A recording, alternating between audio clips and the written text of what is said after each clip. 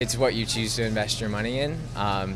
You could choose a bigger TV or better food. About a year ago, Taylor Evans and some of his friends at JMU decided to pay the $200 fee to become a member of the Friendly City Co-op. We want to see it succeed because this sort of model doesn't exist in a lot of the big box stores. You don't really know the people who own it.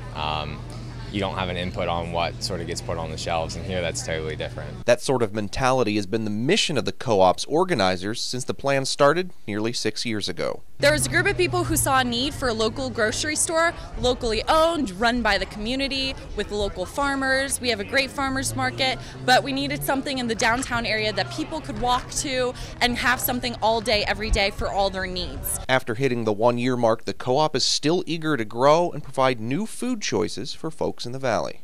We just want to keep improving, keep building up.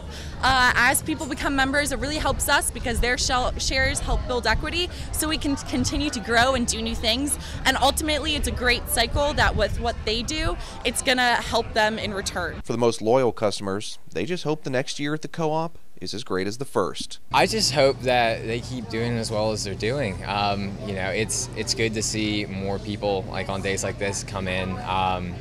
When they hold events and workshops, seeing the groups of people that come in is really, really cool. So I hope that they stay successful. In Harrisonburg, Dave Beichnish, WHSV News 3.